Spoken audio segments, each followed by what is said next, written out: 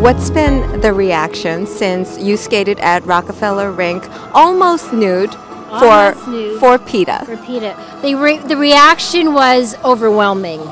And with PETA, because it is, they're a radical, animal activist group. And not everyone loves PETA.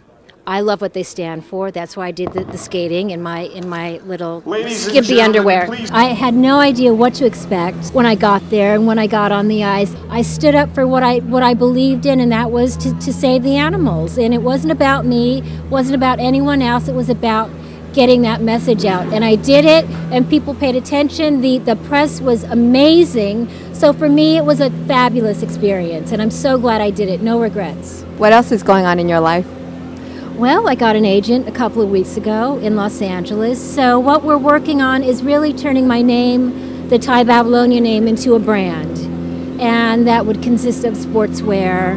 I would love to do a line of figure skates, recreational skates for the everyday skater, and also roller skates.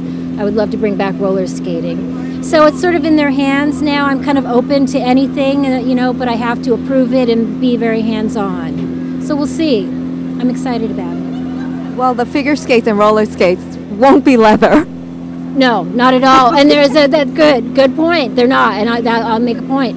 It's and there's a material, I forget the name of it, but it's been used before, and it's a fake non-leather material. So absolutely no leather skates.